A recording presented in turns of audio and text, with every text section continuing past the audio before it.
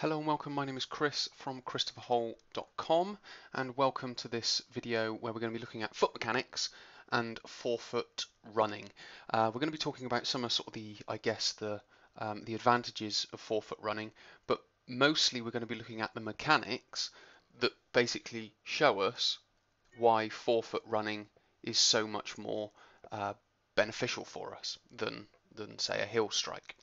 So foot mechanics and forefoot running. Now, as you can see on the picture, on the right hand side, we've got 5 different feet, which is basically just the layers of the tissues that happen within the bottom and the top of the foot. But we don't have to worry too much about sort of specifically what they are and all their different names, which is why the the labels are a little bit fuzzy, but that's not terribly important at this moment in time. What I want us to start looking at is this little part of the picture here. Now, all this is representing, this is the bones of the feet and how they're organised. Now, there's loads of little bones in the feet, and what that allows the foot to do is become very, very strong, yet very, very pliable, durable. I don't want to say flexible because I wouldn't say the foot is very flexible, but it gives it a certain durability with a greater degree of strength. If it was just one rigid bone, it would be a very sort of undurable, indurable, non-durable, whatever the right word is, structure. And as we layer on top, we start to see muscles, and then as the final layer, we see this sort of grey or white sheath known as the plantar fascia.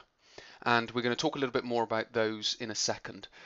But for now, what we need to understand is as our foot hits the floor, it can generate up to 3 times our body weight.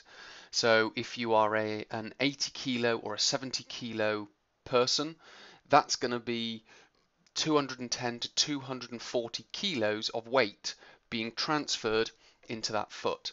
So the first thing our foot needs to do is absorb that impact, and that's what the structure of these bones allows to happen. It allows the muscles to absorb some of it, and it allows this plantar fascia to absorb it.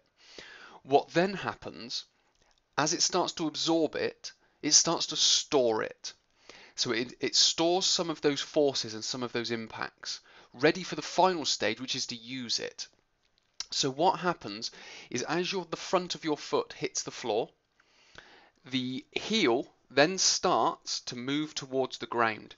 This is stretching all of these muscles, and it's stretching this plantar fascia. And there is a ligament on the inside of your foot called the stretch ligament, or the spring ligament, sorry. And all of these tissues, they stretch just like an elastic band. And then when they get to their sort of full potential of stretch, just like an elastic band, they spring back together. And that's what gives us a more efficient and more effective running style. So with regards to the foot, the reason why we want to be using the forefront of the foot is to allow that stretch to happen just like an elastic band so it can spring back. Obviously with the heel strike, when the heel hits the floor and you roll onto the front of your foot, that stretch isn't very effective because there isn't much of a stretch that happens. But when you load all those tissues with 3 times your body weight, just like an elastic band, it stretches apart and then it lets go and springs back together. And that's a part of the mechanism that propels you forward and allows forefoot running to be that much more efficient. Plus, all the tissues are set up to manage all of the shock.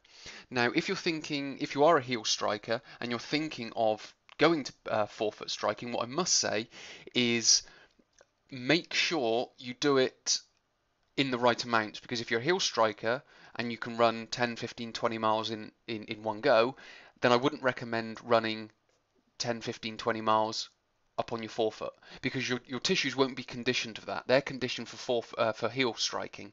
So what you have to do is condition your foot to be able to cope with those loads. So if you are thinking of changing or adapting, then only do it in small chunks. Don't just do what you could normally do as a heel striker and just transfer that straight into a forefoot strike. Okay, many thanks. I will speak to you in another video where we're going to be talking about the hips and the knees.